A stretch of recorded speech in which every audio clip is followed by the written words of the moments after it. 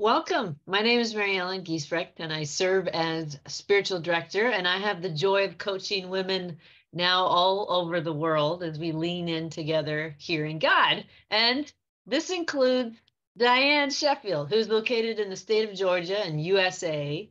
And recently, she and I got to minister and serve together in Belize this past summer, which was absolutely amazing. And we continue to have fun together. And she's an author and an artist. And she continues to get downloads from our Zooms together in what is known as the Freedom Coaching Circle. And this past week, I get to take the women through asking the Lord about the old thing and the new thing. And so we primarily looked at a few passages of scripture. One was Isaiah 43:19. See, I'm doing a new thing. Now it springs up. Do you not perceive it? And Diane messaged saying she had something exciting to share. And so we hopped on a audio call, and I just felt like when she was telling me the story that we should share this with you as well. So Diane, tell us what happened. Well, I have a very good friend of mine whose oldest granddaughter is getting married next weekend. And I had told her that I would paint a picture for her. And so I just quickly sent a couple of little abstract things to her to see if it was something that would, and she picked out the colors she wanted. And so I spent all day painting, and she had a specific size. It's a 30 by 40. It's a big, big canvas. So I painted all day, one day, just painting. And when I got through, I just didn't like it at all. So I went back upstairs in my paint room, and I just took gesso. Gesso basically covers up everything. So I just took gesso and I just scrubbed it. And I went downstairs and told my husband, I said, I have just scrubbed the picture that I've worked on for the last 8 or 10 hours. It was very frustrating, So then the next morning, I was getting in the shower, and I heard this still small voice say, you didn't invite me to paint the picture with you. And I thought, wow, I really didn't. I had not invited him in. I had not asked what he thought. I hadn't prayed about it. As my good friend says, have you prayed about it, Diane? I didn't. I was just using my own gifts to create. So he said, well, you need to invite me into the wedding story. So I thought, okay, Lord, so what am I supposed to do now? He said, go back and sit in front of the canvas and tell me what you see. So I pulled the canvas back out, sat down, and just looked at it. And I said, Lord, I see angels up in the corner. Wow. And he said, go paint them. So I painted them. Then I said, well, now what? And he said, well, who's it for? And I said, it's for a wedding couple. And he said, well, paint the wedding couple. So I painted the wedding couple. And he just kept directing me the whole time. And he said, well, there's always people that are at the wedding that you love and that love you. And it's the people who've been in your life. And so he said, paint the witnesses that are there, praying for the couple. And then my husband said it looked like, because I've had different people look at it, then he said it looked like that blessings were falling from heaven. Wow. And the glory of God was present in the ceremony of the wedding feast. So anyway, it just kept moving and moving and moving. And so here's the angels up here. There's 4, and it's an abstract, so you really have to look into it to see. Mm-hmm. And this up here is like the glory of God, the wedding couple, and up through here is the cloud of witnesses, and then the blessings, which my husband saw. I thought the cloud of witnesses, but then he saw the blessings being, falling from heaven. And then somebody said it looked like a door here. And I said, well, that's like a door into their future. And then somebody else saw a harp here. And I said, well, that's the praise and worship to God. And then we had the three circles, which were Father, Son, and Holy Spirit over here, and the cross in the middle. And then my granddaughter saw a dove that's right there that I hadn't seen either. So then, so after the Friday's Freedom Circle, it was doing a new thing. And so that morning when I got up, Saturday morning, the Lord said, you need to tell your story through the picture. And so I wrote a letter to the couple explaining, because he said, your artwork will be, will show my glory through the story that's told. So, you know, so that's how that's awesome. And I heard you say that it was so much fun, and when and it felt like freedom. I heard you say. Yes, it was just so much freedom in knowing that I was co-creating with him through every single bit of it. You know, even though it's an abstract, you know, everybody can see their own vision of what it is. Yeah. So that was kind of fun. Yeah. And so, I heard you say that this doing a new thing was kind of going back to co-creating with him, not striving to get something done, but co-creating and having that fun and let the Holy Spirit flow. And freedom. It was freedom. It was definitely a freedom in not worrying about pleasing, you know, painting something to please somebody else, you know, that it was something that we co-created together, you know, and there was freedom in it, and it was easy, and everything just flowed real easy, you know. Wow. So it was a new thing for me. And it's so beautiful. And you're going to share with us in a bit some of that story also that came out. But I feel like those of you who are watching this video, I even feel like you could pause and ask the Lord, what is it that you want to highlight to me through Diane's story? What is it that maybe I'm striving to do that, Lord, you actually want to co-create with me and enjoy the flow and the freedom? It might not be art. It might be something else. But what is it, Lord, that is an old thing that I'm trying to do on my own strength, perhaps, that you're inviting me to hand over to you? And what is it that you are inviting me to do and partner with? And the picture that I get is actually in Matthew 11:28-31, where it talks about the easy yoke. My yoke is easy, my burden is light. And the yoke, right? There's like an oxen, two oxen. And so if you think of it, it's like one of those, you know, neck things is us, and the other one is Jesus, and we're doing it side by side together with him.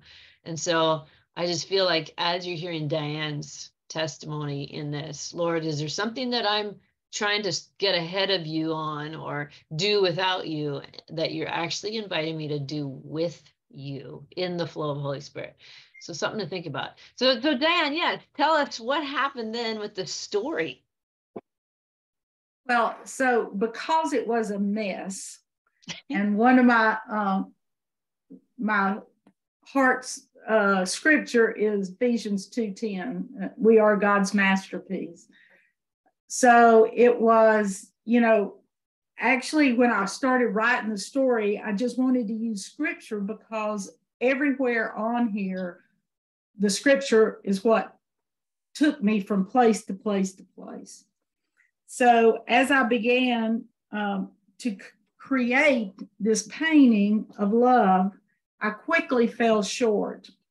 My masterpiece soon became my mess. In my frustration, I heard a still small voice say, "You forgot to invite me to the wedding story." He whispered, "Go back with me and look again and tell me what you see." This time we began together, co-creating the wedding story. As I saw angels. He said, yes, I'm sending angels with special orders to protect them wherever they go, defending them from all harm. That's Psalms 91:11. Then I saw the husband and wife being joined as one flesh, and after that, they would no longer exist as two, but one flesh. That's Mark 10:8. Then I saw all of these great witnesses who encircled them like clouds. And then ascending towards heaven, I saw them offering up prayers as a sweet fragrance to God. That's Hebrews 12:1 and Revelation 8:3. Then I saw the good and perfect gifts from above coming down from the Father of lights, James 1:17. And then he whispered to me, and we continued, and as I continued painting, be joined together in perfect unity with one heart, one passion, and united in one love. Walk together with one harmonious purpose, and you will fill my heart with unbounded joy. That was for me. Philippians 2:2. And then I just wrote to the couple and said, may your wedding story be a masterpiece to God as you invite him into your story. Then when the messes of life come, look at the picture and remember to invite him in. Refocus, looking deeper with the Creator. Let him fill your thoughts with his word, unwrapping it for you, imparting truth into your being. Let him show you the beauty in the mess, things you could never have known on your own. Then simply begin again together, one flesh with the Creator, writing your own wedding story. So, yeah, the scripture just flowed. I just love that. I love when you are, I know that you're in the flow, because working with you in Belize, all this picture that you gave down there had all this scripture interwoven, and I love it. And I mean, my mom's an artist, and she has artist friends, and one of her friends blessed me with one of her paintings for my wedding 27 years ago, and I still have it. And I'm thinking to myself, if I received this painting, it is definitely a prophetic painting, because you can look into it, see the heart of God for you and your spouse, and wow, it's like, to me, it's like a compass. You look in the direction of what God has prayed over and blessed over through your art with him. How beautiful is that? I love it. So it was so much easier than stressing over it like, I normally do. Yeah. So it was definitely a new thing. Yeah. Wow. And I loved it. And Friday's class on Friday's Freedom Circle, it just landed. It was just like the airplane coming in, and it was like, whoa, this is it. Oh, that's so beautiful. Co-create. Yeah. Well, thanks so much for sharing, Dan. I just knew I had to hop on, and I just felt like the Lord was saying, record this. This is going to inspire someone else who needs to hear this. So thanks so much for taking the time to share what the Lord did with you through the process. It's beautiful. And the other thing was Saturday morning after the freedom thing, the Lord said you need to go and get it scanned so you can give it away more. So I had cards made, and I had just the paper copies. So it was, I thought, this is going to be fun. Yes, I can see a whole, continued flow of different, it's like pictures and blessings. You know how we're the priesthood of believers, and priests are called to bless. And I just feel through your artwork, the Lord is going to have fun getting his heart to the recipients. And I'm just seeing the picture now of it all flooding and flowing together. So it's beautiful. And this is going to be fun to watch. And you know what's really neat, I think, is without the story behind the painting, it's just a picture in someone's house. But when people come into your home, you get to share Jesus with them through the communication of the art. It tells the story so that they can recommunicate it, you know. Amen. So Jesus will be in the dining room, sitting at the table with them every single day. Yeah. And when the guests come over, like, what is that all about? Like, tell me about that painting, and they can share the story and be blessed, not because it was a good idea from you, but it came from heaven through you, with you, and God together. And it's, you know, wow. And there's something, and there's something about when you do co-create, it's almost like a testimony that nobody can take it away from you. No. You know, it happened, and it's, you know, it's his story, not mine. Yeah, that's beautiful. Yeah, well, Revelation 12, 10, and 11, I think it is, that we enjoy to believe. The enemy is brought down by the blood of the Lamb and the word of our testimony. And this is it. This is one way of just telling the story of God at work in our lives through art. And it makes so much sense, him being the greatest artist ever. Wow. Thanks so much, Diane. It's so good to hang out with you unexpectedly today and enjoy your artwork with you. Thanks. I enjoyed it.